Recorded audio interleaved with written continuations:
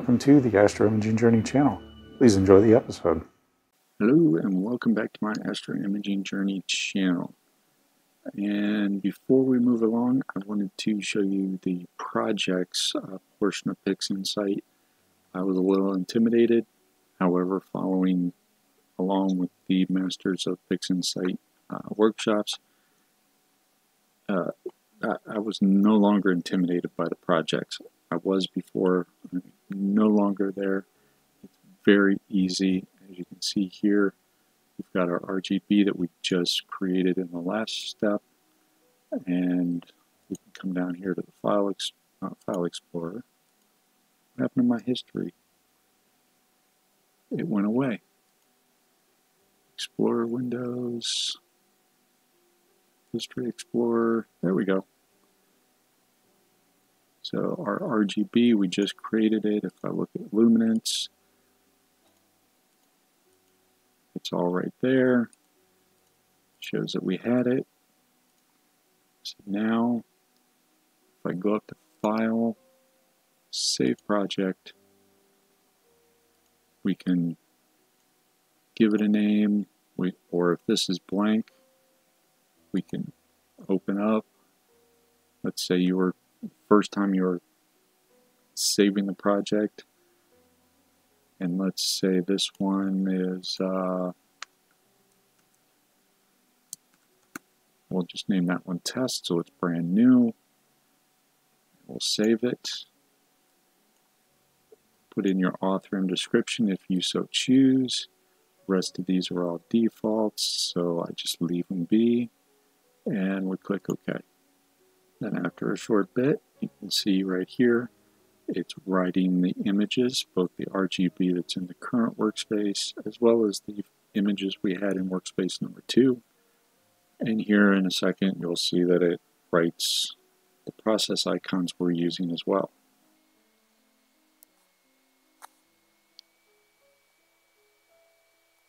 And there we go. So it wrote all the process icons as well as a few other things. So we're good there. So now let's test out loading it. Let's make sure. So if I move this here, will it be here? Will it be here? Will it be non-existent? Let's find out. So we close PixInsight. Yep, we're going to destroy all that nice work we just did. We're going to reopen PixInsight. Now we've got our blank canvas with PixInsight, nothing on our other workspaces. And we're going to come up to File, Load Project. There's our test project that we just created. Double click on it. So we're reading the images from that project. And there we go. Our file is up here. It wasn't down here. It's been restored. We've got our 8 files over here in Workspace 2. And if we go to our File Explorer, or our History Explorer, we can see that it retained the history of all those images. And that is awesome. I used to be intimidated, like I said. I'm no longer intimidated by it. It really allows for the ability to, if you get to a point, maybe you got a storm running in the area and you're worried about the power going out. Maybe you're on battery backup, but you're just not 100% sure. Save your project. That way, if you do lose power, hey, you can at least restore to where you were at shortly before you lost power or went on vacation or had to go to work, or what other reason you may have to have stopped working on your image and processing it.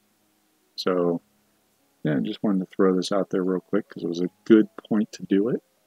And so let's move on to our background extractions in the next part.